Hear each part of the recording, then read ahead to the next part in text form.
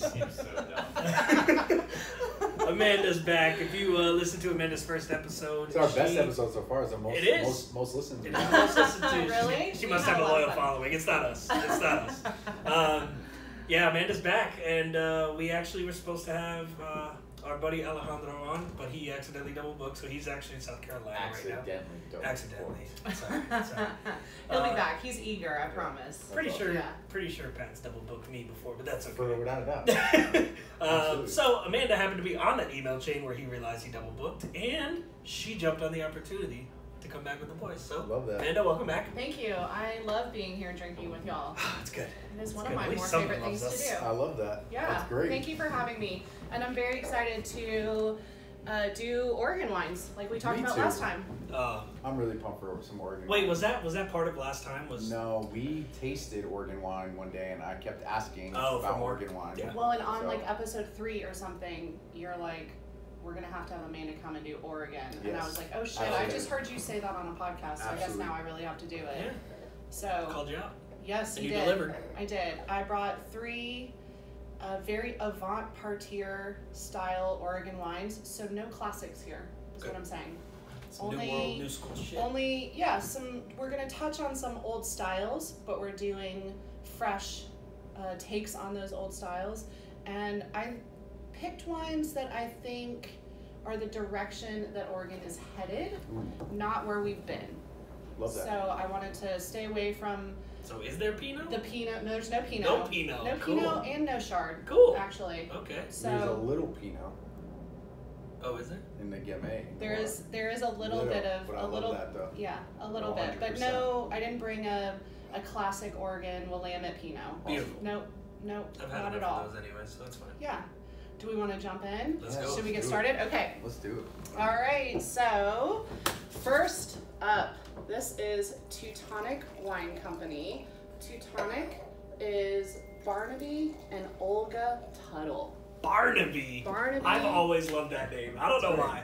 It's such a great name. Barnaby and Olga. So, Barnaby and Olga are a married And couple. I know. Dude, they're like a Lord of the Rings couple. Right? What So, a name. both of German descent, neither of them German, but both of them are of German lineage, and both of them felt a calling and pulled towards German wines. So the story goes that Barnaby was working, I believe, in a wine bar in Portland. They are an urban winery, so we're in Portland. This is probably about, 20 years ago. And So they're like another divisions. kind of. Okay. Yeah, a little bit of a smaller scale, Okay. but yes. So Barnaby was working in a wine shop, and a distributor came in and brought him a whole selection, just a full bag of Mosel wines. And Barnaby was really taken by this experience, and he and Olga just sort of felt called to start learning about what it means to make German wine. So they went to Germany, they went to Mosel, they talked to and met with and learned from and worked with many, many winemakers in that region. And then they came home and they started making their own wines. So like Division, like other urban wineries, they are working very closely with farming partners, but they don't necessarily have an estate that they are farming themselves. Rather, they are helping care for the grapes and raise the grapes, helping harvest the grapes, and then bringing them back to their winery in downtown Portland and making their wines there. So what So we you have, can go there and visit yes, in absolutely. downtown Portland. Yeah, totally. Okay, cool. Yeah. Cool.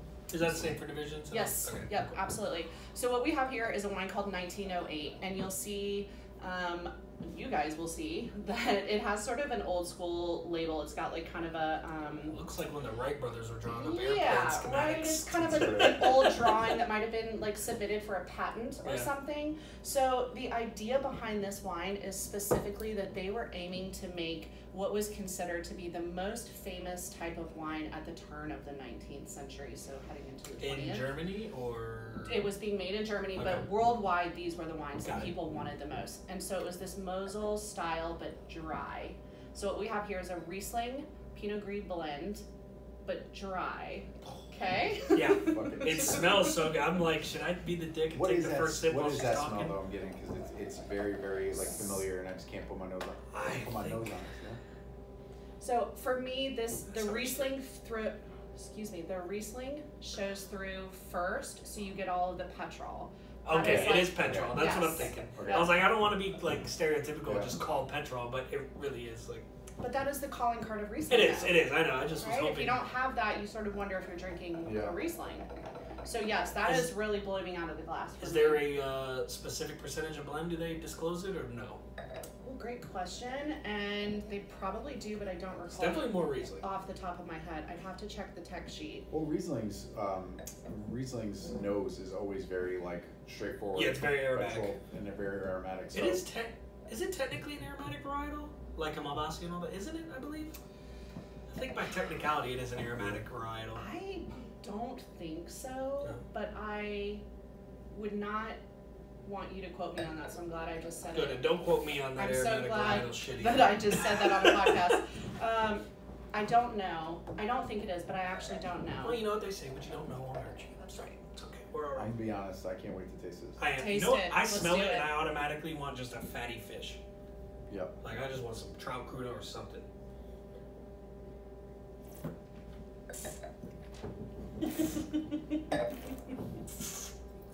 The silence while we all drink. Dude, everyone lifted at the same exact time. That is delicious. Oh, that's perfect. My goodness. That is That's insane. delicious. So, It tastes like tomato Scott, skins. if you're listening, this is delicious. Yeah, I don't know what it is. It Tastes tastes like like what? tomato skins. Oh, I love can see That's that. a great Like green tasting tomato note. almost in Yeah. a way. That's Yeah, what I'm getting. I can see that. Yep. I can feel it peeling off my tongue as we speak. The tomato skin. Dude, this is Not a bad way, in a very good way. That's insane. Well, speaking of that, it definitely has a lot of texture Mhm. too. Yeah. And it's lingering. The texture Oh, yeah. even lingers for me. there's no skin contact. Nothing to actually create that texture. It's just purely the fermentation of the juice itself. Mm. No lees or anything, I assume either, right? That's Mm, not typically common with Riesling. I bet there is There is? Okay. a little bit. Yeah, if I had to say, that feels like there texture is might coming be. from somewhere. Yeah. Yeah. Is It ain't the fucking Pinot Gris, I can tell you that. It's probably not the Pinot Gris. So, yeah. Is an Oregon Riesling common? Yes. Mhm. It is. So Oregon does great with these cooler climate wines. In fact, that's all that Teutonic is doing. Is they model their winery after basically German style, Mosel style wines. So all cool climate wines. So they're sourcing all of their fruit from higher elevation vineyards as well, and that is fairly common. I mean, there are really nice like higher elevation, cooler climate vineyards in Yeah. Oregon for sure. You know what I like about this wine? It's right on the brink of needing food. Like it's right there where you need some food with it because it's got that texture and it's got that acidity. It's quite warm too. Like the back of my throat's pretty warm. But if this was chilled, like maybe a couple degrees colder, I could sit outside and crush this all day. All Yeah, day. it's 70 degrees outside today in Yeah. Atlanta, and if this were ice cold and we were sitting on the White Bull back patio, I would kill it. right, we would Well, that'd be just gone already. we would have finished this bottle already. Yeah, for sure. Yep. This has been in my bag, so it's not ice cold. I love this temperature for a Riesling because I think Yeah. that when they're warmed up just a little, it adds extra texture. Yeah. And Versus- flavor. Yeah, and the but flavor sometimes. comes The out. bouquet Too pops cold. open more. It's It's just like all it's around like better. in my opinion, wine. So food. When people are like, "Oh, can you warm this up?" I'm like, "No, you don't want that to be piping hot. Yeah. You get food piping hot, you're gonna burn your mouth. Can't taste anything. Yep. Same thing with wine. I feel like if it's too cold, you can't taste It's too anything. tight. It's just too tight. Yeah. So. Well, there is that phrase or that saying that we're or like sort of as a culture, we're drinking our whites too cold and our Yeah. reds too warm. Absolutely. Right. So we need to be taking the whites out of the fridge a little bit The same earlier. with the oranges too. I mean, people put them at white temperature because they think, oh, it's technically kind of a white wine. I'm like, no, you really should be drinking it closer to red. You got to find like that fine line of in between Southern red tone. and white. You know. Yeah. Yeah. I mean, it's a problem, but it's just a lack of education, as is with most things wine related, at least on this side of the world. So What do you think about this? I think it's phenomenal. I this think might it's- be one of the highest rated wines for me that we've done on all of our episodes so far. No, my highest rated white wine was the one you brought last time. The one that. Closelle. Yeah, The that French- was the Yep, French the one. Papillon. insane. That Yeah. was insane. Oh Yeah. yeah, that was so Yeah, good. that is I one don't of the think this great doesn't wines. score as high for me, but it's definitely I fantastic. forgot about that one. That one was so good. Fantastic. It's definitely one of the best whites I've had in a long time. Yeah, without a doubt. It's definitely one of the, and especially on the domestic level. Yeah, without For a an doubt. American level, without a Without doubt. a doubt. Yes. And Barnaby and Olga. Fucking love it. Right, I have to I just get say so their excited. names because Barnaby and Olga Tuttle. Tell me better names. Right, Like you just that's great. cannot come up with a couple that have a better like couple name. That's good. They Is it are. an arranged marriage? They are. Had to have been. Come on. Had to have been. You know what? No, here's what it is. There's a lid for every pot. Yeah. That's and, true. And sometimes the lid's name is Olga Yeah. to your Tuttle, Yeah. you know, like to your Barnaby. So, anyhow, these guys are doing much smaller production than, say, Division, who's also doing the urban winery thing in downtown Portland. Although they do make a decent amount of wine, we're still talking like probably half the amount of production of some ones that we're more familiar with, like Division.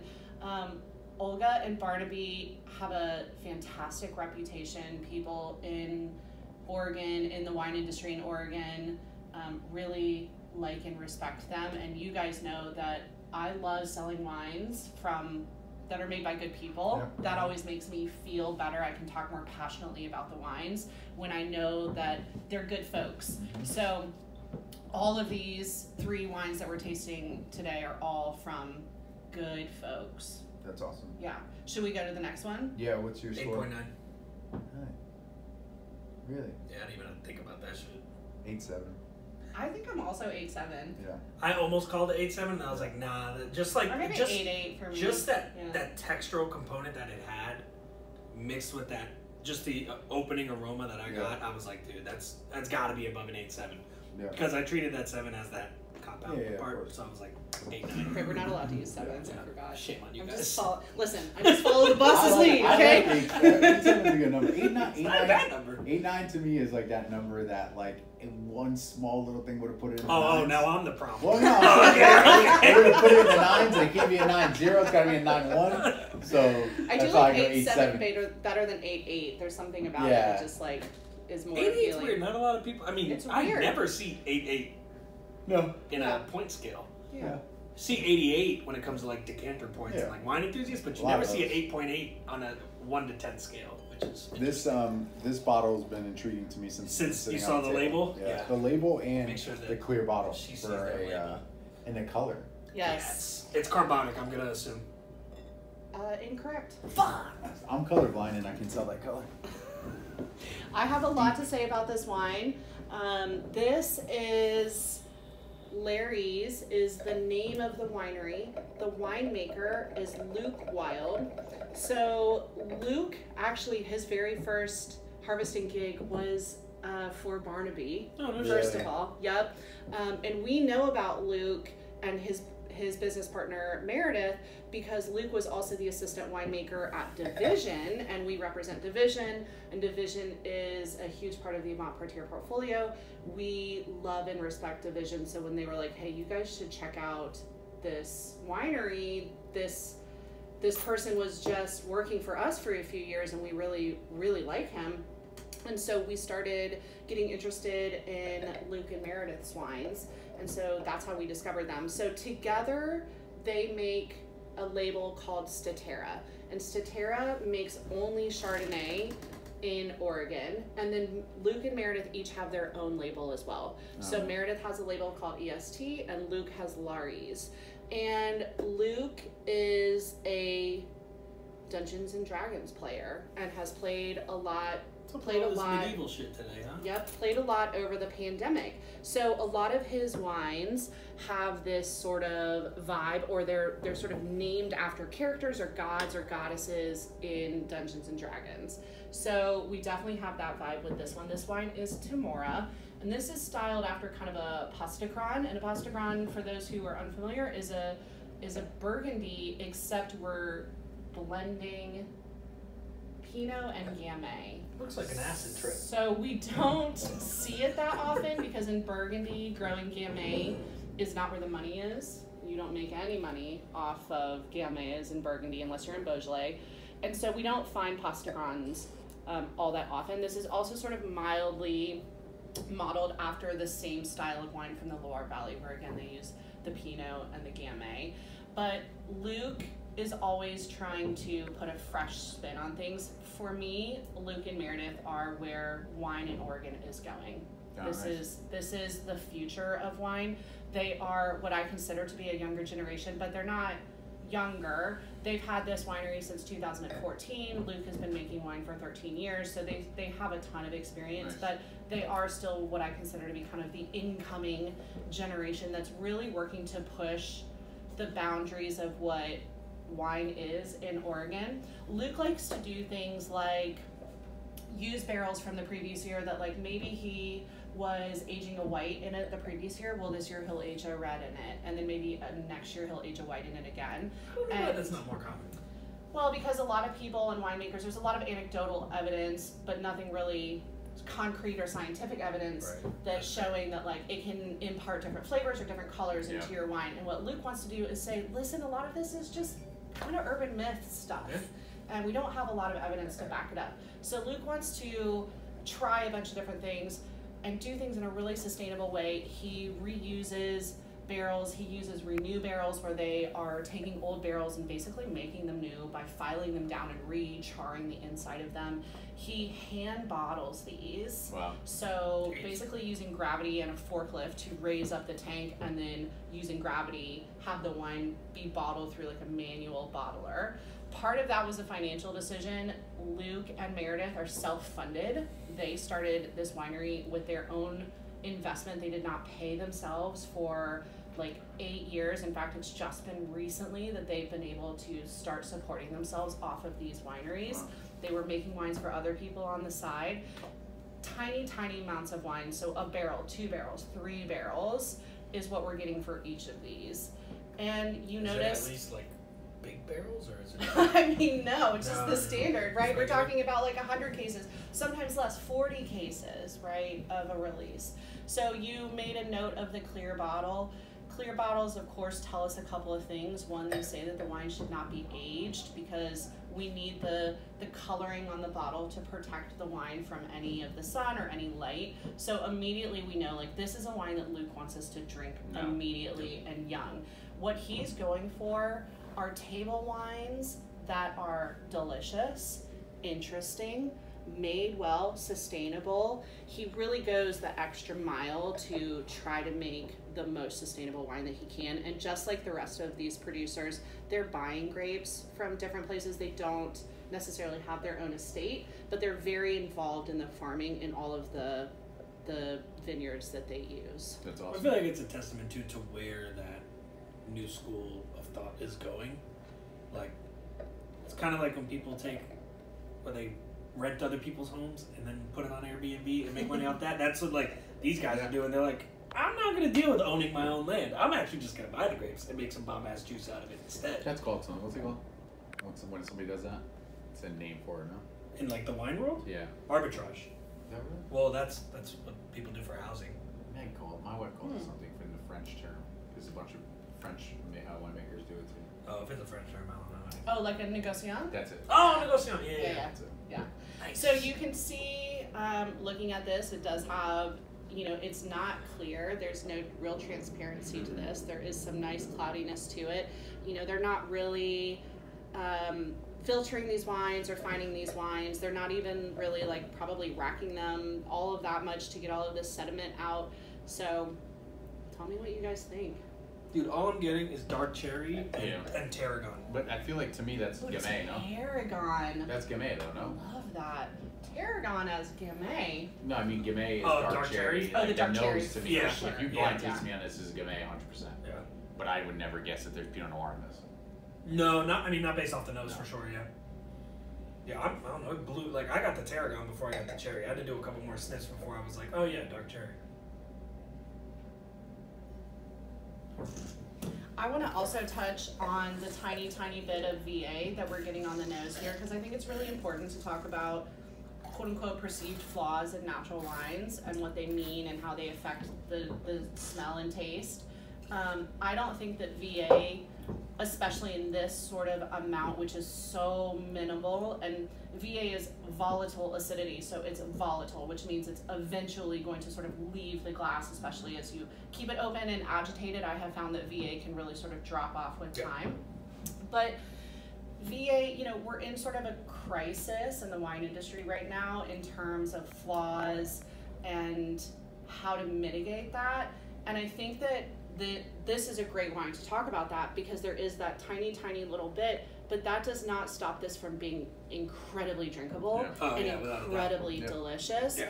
And that especially in regions where we're seeing climate change really impact the vineyards more so than in other regions, we need to sort of wrap our heads around some of these things just being a little bit sort of terroir. A lot of these flaws are coming from the vineyard, and that's a direct result of climate change. I don't think that the tiny bit of VA in this impacts it in the slightest for me. I never, it's funny you said that, because I never get caught up in VA unless it's like incredibly really obvious. Is like punching you in the face, right? And at that point to where like I don't even bring it up, because some people might be like, oh, there's a little VA in here, and I'm like, so fucking what? Who cares? There's a little bit of Brett in a pet nap, but that doesn't make it a bad pet nap. Yeah. Right. You know, like, it doesn't matter. Ooh, the spice on this. Yeah, I know. It's kind of good at the end. The spice on, like... You know what it kind of tastes like at the end? Tastes like the fucking, what's the cranberry jelly people do at Thanksgiving? Like with all your Thanksgiving spices, that's what it tastes like when you just took it and mixed it all together. I've only had that once. It's gross. I'll never do it again. But it's good in this wine. I also think this wine is incredibly textural. Yeah. There's a lot of texture. I like how the tannin smacks you real quick and then just kind of dissipates. Goes away. Yeah, I like that, because at first I was like, wow, that's a lot of tannin. And then all of a sudden it was just like, peace. I was like, all right, cool. Because you could, if you needed to, and it kind of goes with like the clear bottle. Not that it's a direct sign of the clear bottle, but whenever I see a clear bottle, I automatically know or assume that I could probably chill it a little more than a typical red wine. And the same, like those tannins at first, you may be like, I don't know if I can chill this enough to like enjoy, because it's good enough to drink on a day like this, or even 80 degrees, I can push it and chill it. But then once it disappeared, I was like, oh yeah, you could definitely chill it and just crush that wine without a doubt, which is what Gamay is kind of for anyways. So. Yep, my clear bottled reds are going in the fridge. Dude, that's a Thanksgiving wine. Overnight and I take them out maybe 30 minutes before consumption. Other people like to say, put your red in the fridge 30 minutes before you want to consume it. I'm the other way. I'm like, get it ice cold, and then let me warm it up a little, and let me drink it as it continues to warm up, because I like to see how it evolves, right? When it's really cold, maybe like 45 or 50 degrees up into where it's room temperature in the last class in my apartment or whatever. I love seeing how wines evolve through temperature changes. And also, I like to drink a lot, and so having these lower alcohol... Guilty. Right? Like these lower alcohol, they're just like, they're made for drinking the whole bottle. There's nothing about this that says, put the cork back in and finish this tomorrow. But that's also why their natural wines tend to be lower in alcohol. Yeah. You know, like, I would say that's probably not true. I wish that were true, but I don't think that natural wines are lower in alcohol. I think that some natural wines definitely can be. Fair. Yeah. But there's I often get ones that I'm like, wow, I love this. I'm like, 14.5%. Can't drink this. All right, I guess I'm gonna have to put this away and hope it lasts till tomorrow. Yeah. But those are the ones you can cork and put back in the fridge and get it out and finish the rest of it tomorrow. Yeah. For me, this is a full. Once I open this is fully getting consumed. I am not stopping until this bottle is empty. What is the percentage on this one? 13? Great question. 12.7. So also 12.7? On our first wine, the Teutonic was 11.7. Okay. It felt warmer than that. It definitely did. Right? Mm-hmm. And then what did you say this one was? 12.7. Right? I like that. At the 0.7, all you ever find really is the 0.5s and the zeros. But it's also helpful to remember that alcohol percentage on the bottle is likely not true. Yeah. Sometimes the winemaker just puts that because it's kind of what's required by law. Unless it's California Zin, then it's definitely 15.5%. But is it, or is it 16%? You know that's what true. I mean? Either way, it's that or up, because I take one sip and I start sweating. Yeah. Also, alcohol changes over time, Yep. right? So these are really, I try to take the alcohol on a label and use that as just sort of a jumping off point and a guideline, and know that it's mostly going to go down over time and that I'm not likely going to go any higher. But even this 12 whatever, I mean, maybe. Mm-hmm. But it also could be a little lower. I don't know what his exact reasoning was for putting that. And also 11.73, come on. They went 2 decimal points. There's no way. There's just no way that's exactly what that is. It's a 2017. Or is that exactly what it is because they took the time to actually go 2 points over? perhaps at bottling, but I can't imagine that that's where we're at this Yeah, that's point. true. That's good. Right. Maybe at bottling for sure. Yeah. So thoughts? You want me to go first? You first this time. 8-3. Ooh, I was gonna do an 8-2. Then I said, "Fuck that! I'm skipping 3 and I'm going to 8-4." 8-4. Because I'm thinking if this had a slight chill on it, I would just sleep with this bottle and cuddle it. I'm going. So I went 8-7 for Teutonic. 8-8. This is my. Didn't you say 8-8 was weird? I did, but now I feel like it's perfect Nice. because this is my style of wine. This is the Awesome. kind of wine that I want to drink every day. I love this Riesling blend, but that's a very specific meal for me. Mm-hmm. Timora, these table wines, all the Larry's wines. What is your specific meal for that? I mean, definitely. Ooh, specific meal. Since we were talking about seafood, I can't really get that out of my head. Mm-hmm. Yeah, I thought So- fatty fish immediately. When Yeah, something with like maybe like a meatier white fish. Ooh, maybe even like a. I don't want to be like basic, but even like a seared tuna could be Oh, yeah. delicious. Yeah. But also like I would honestly kill just like a bunch of shrimp Yeah. with this. I could kill a bunch of shrimp with anything. With pretty much anything. Yeah. It's hilarious. Yeah, I was thinking like a seared steelhead or salmon with lentils underneath it. For some reason, I wanted lentils. Yeah, I fattier like in that. texture, Yeah. and that's acidic. What would you pair as the chef? What would you pair with the white? Let me show you what I would pair with the white. Wow. We I made would this- love we to ma- hear. We made this dish the other day, and it was fucking phenomenal, and that's all I've been thinking about since you poured that wine for Are me. you gonna plug it? It's on your IG. Is it on your IG? I think it's on the YouTube. Oh, okay. There Well, you hold go. on, let me show you the video. This is it, right? Yeah, these are really good. So far. Oh, Yeah. Oh yeah. Oh hell yes. Good call. Wait till you Yes. see the sauce. Okay. I want this You already. gotta watch the whole fucking I thing. already want this Sorry, so everybody. bad. Wait till you see the sauce. How dare you show me this when I'm starving? I know, sorry. How dare you? I got cheese. Where though? I'm going. I'll be right back. I'll go get the cheese. I don't have a knife though. You're gonna have to break it with your hand. Look at that sauce. Dude, what the fuck? What is? That's salmon roe and Cetra caviar for How, the sauce. how dare you? Right? Just that with that, I'm down. I'm ready. What menu is that? Gonna 0. Maybe the new. That was almost rude. Yeah. That was almost rude, Pat. Found a plate and a knife. You're like, you go. here is this amazing dish. I hear you're starving. Also, this is not available to you anywhere. Yeah. So mahi mahi with the caviar beurre blanc. That's what That's I would not a bad shout, That's Chef. not bad at Alright, all. so Is I this found. mimolette? No, it's just a nice English red cheddar. Oh, I was That like, I did you found just at bring my Whole favorite Foods. cheese of all time? No, but Rachel has now tried mimolette, and so did her Best cat. cheese. Ooh, I'm So did not her gonna- cat. Her cat broke into her baggins. Oh my gosh, that's Damn. hilarious. Yep. That's hilarious. Your cat is like, I have the nicest taste. I require Wow, the I most wrapped- expensive cheese. I wrap these quite jankily, but I that's. was like, that's why he was in my backpack. all I don't remember. I gotta afternoon. read cheese. It's there we go. Honestly, this cheese right here is probably really good with that Riesling. I will say right off the rip. Oh, We can revisit. This is the division. So this is Division. However, this is Gamine, which is Kate Norris. So Division is Tom Monroe and Kate Norris. They are currently business partners. They have been married and divorced. They've been running this winery together for 14, 15 years. Do great as business partners, both of them, I believe, married to other people. There's really been nothing that has stopped them from making a beautiful winery, even after sort of a, whatever happened. And so the story that Kate told me, and this was years ago, so I could be slightly misremembering, but the story that she told me is that she had been really wanting to make a style of wine that Division was not really making, and using some grapes that Division was not sort of focused on. And she wanted to make wines that her mom really liked and drank in France. I believe that Kate is of French, like her of lineage, but I'm not, I would need to confirm that. So Tom bought her, she showed up at the winery one day, and Tom had bought her a barrel of Grenache. They were not making Grenache, and he said, take it, make it, do your thing. You've been wanting to do it, do it.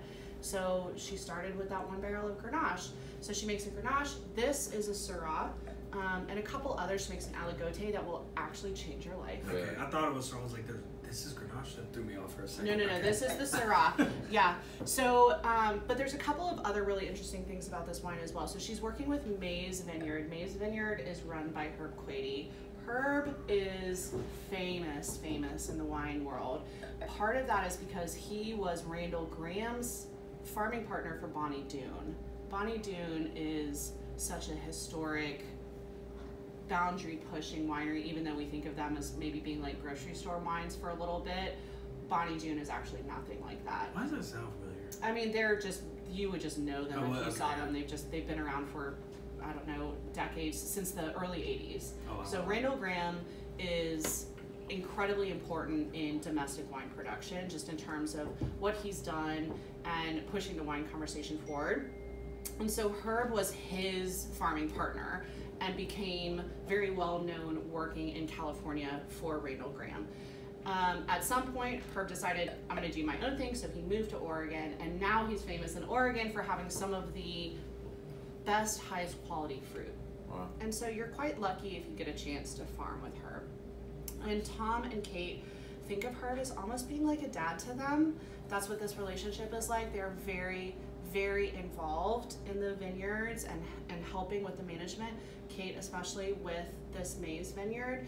And again, these wines are made in a style of wine that her mom wanted to drink, just from being in France. It smells slightly mentholated. Mm. Which is cool.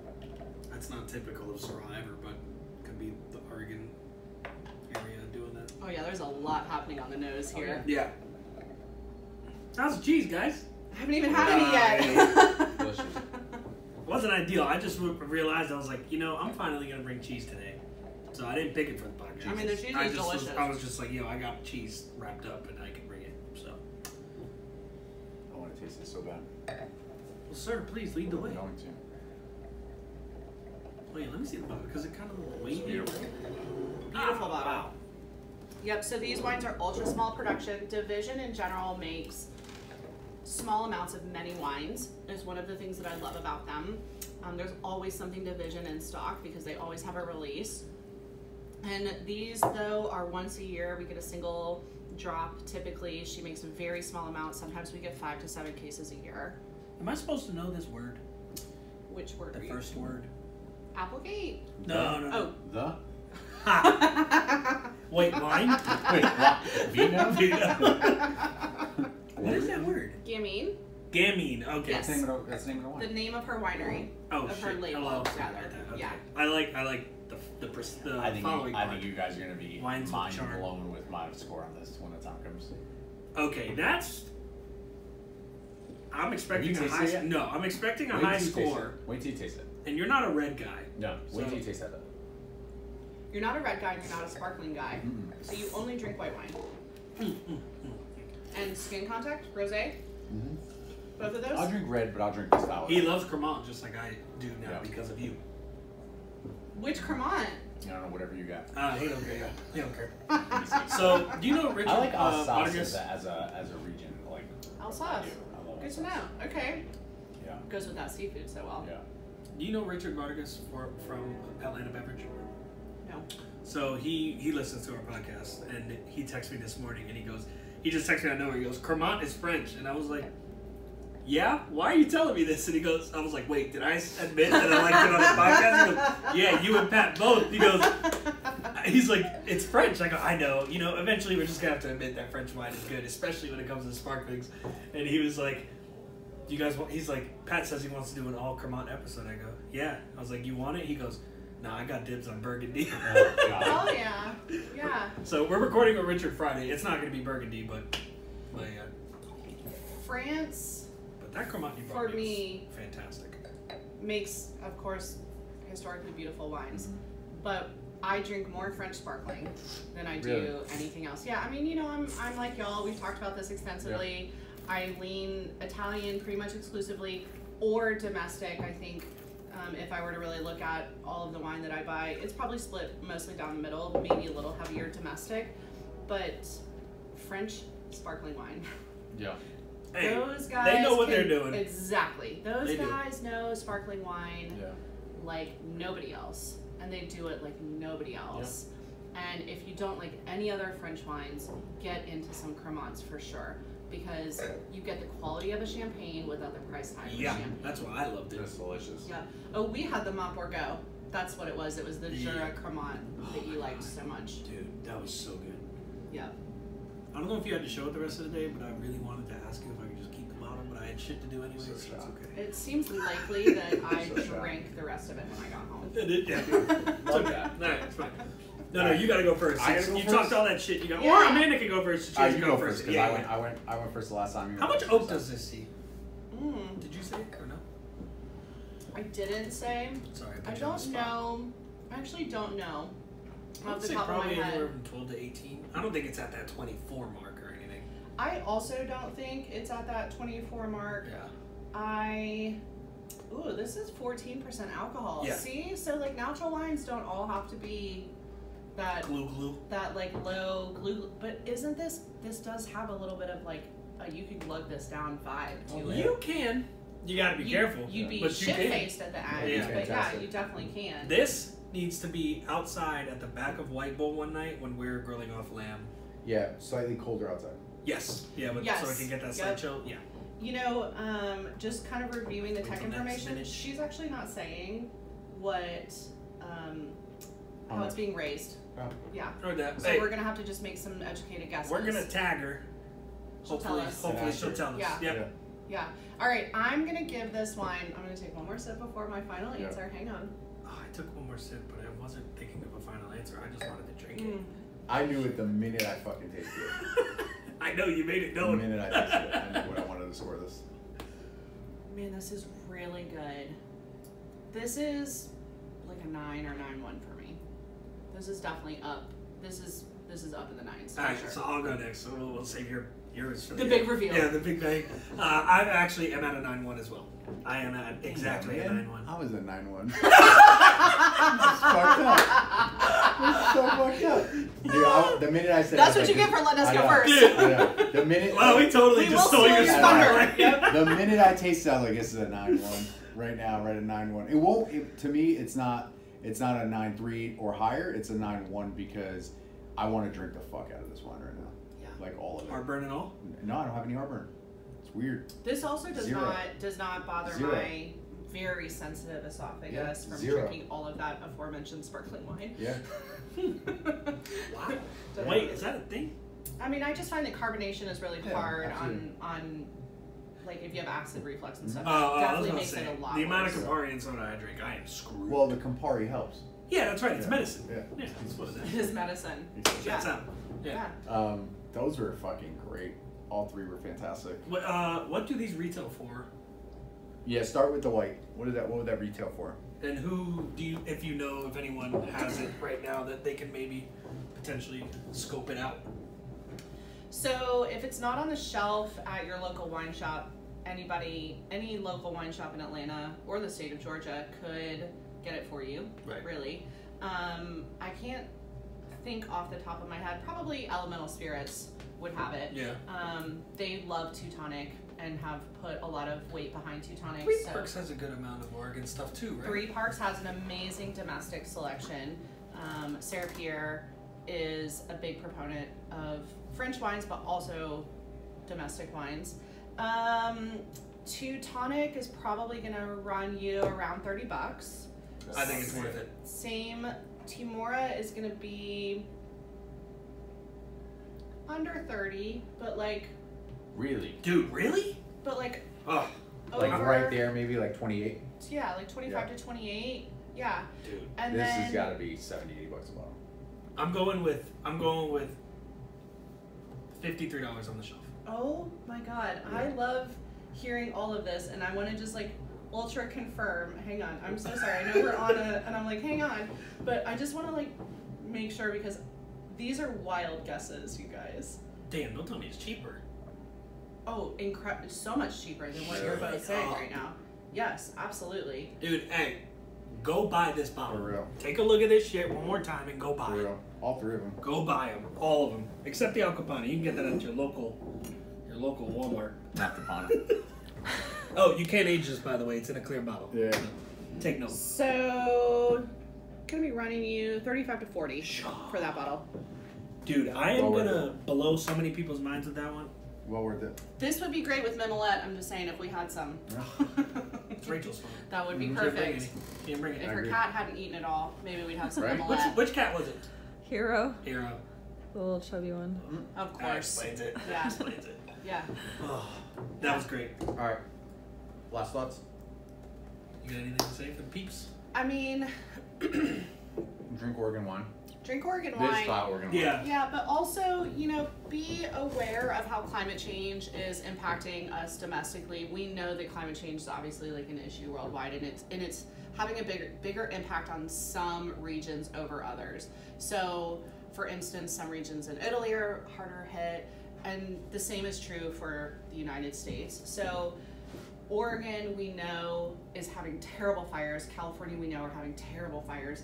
All of this is really impacting the wine industry in these places. Same on the East Coast. The East Coast is doing great about really being forward looking and trying to work with hybrid grapes, which are a bit hardier for weather. And also, like, Luke makes a white blend with apples. So we're also looking at different kind of co-ferments. You guys carry that? I do carry Dude, it. that sounds sick. It is so good. I almost brought it, but I decided on Timora. It's okay, it was a good choice. But what I would say about Oregon is just keep an open mind. They get hammered every other year with just crazy fucking weather. So in 20 or in 19 or 20, we had the terrible fires. I In never really 21 paid attention to their weather. 21, they Bad. had. You just think that the fires are California, like you don't Bad. think about Oregon. No. And then they've had these heat waves. So last year they had that heat wave, or 2 years ago, where they were having 115, 116 degree weather. Think about what that's going to do to a grape in July. Destroy. Yeah, Right? within a day. So I would say just always keep an open mind, and also just support Oregon as much as you can, because these winemakers are so salt of the earth, so wonderful. We want them to be successful. We want them to continue to make great wines. And these are all beautiful wines. They've had great vintages, but they have tough vintages just like California does. Yeah.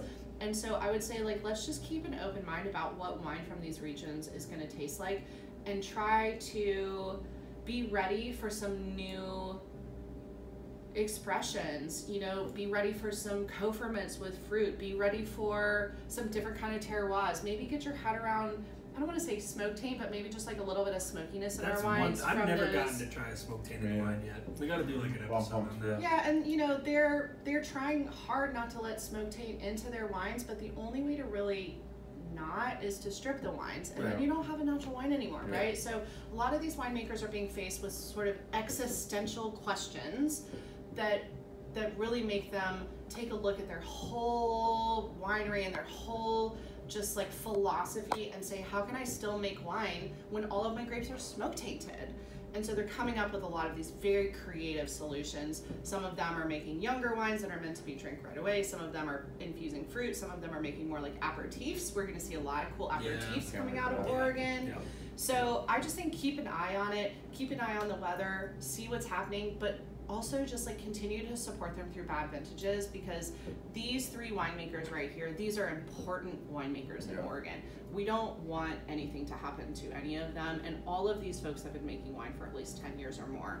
So they're so deeply part of the Oregon wine culture, and I don't know, I feel so invested in these winemakers, and I want the most success for them, and I know that they are facing very hard times. We have no idea what this year is going to bring. We have no idea what next year is going to bring. Yeah. I mean, we're having fires in Itata in southern Chile. Yeah. I saw that. Climate change is affecting the wine industry in new and exciting ways Yeah. every single year. And Oregon is one of those places that's really hard hit. So I would just buy a bunch of Oregon wine, drink Oregon wine. Let's do it. I'm ready. That's my takeaway. Drink I Oregon would, wine. I would say that like putting the apples in there or any of the fruit is pretty natural. Like you're gonna tell me thousands of years ago when people were only making natural wines, like they weren't probably putting some other shit in there. Absolutely, Some they were putting strawberries. Yeah, all Couple kinds of persimmons. fruit. a couple rose petals. That's it. Why not? They were putting shit in there that we don't even have Of course. anymore. Yeah, true. Yeah. You Not know. a doubt. Yeah. So And then they made vermouth. That's it. where are y'all I know you gotta run, but like where from where we were a year ago, where you guys were just like domestic wine, not for us. Oh, domestic wine's for me. I am on an Oregon kick right now. Okay. Yeah. I I want definitely. more Oregon wine. I love it. I feel like I've been watching you sort of be like, oh, okay, like this is not exactly what I thought it Yes. was. Yeah. Is I actually want to buy some Oregon wine soon from you. Yeah. Very soon. Great, let's do it. Yes. I would love to sell you some Oregon Yes. wines. So the more Oregon wines that you have, even if you just have in your bag and you're like, Pat, where are you right now? I'll meet you anywhere just to taste the wine. Okay, let's do it. Wait, she does that to me. Call me. Alright, that's fine. That's it. Rendezvous here That's in it. the room. That's it. Little Impromptu wine podcast. tasting. I love it. I can't top what she just did. No. So You just I'm say, just gonna drink more say, wine. drink more juice, especially the Oregon stuff, obviously, because that's what the podcast, this episode's about. And then also, don't be afraid to grab that clear bottle.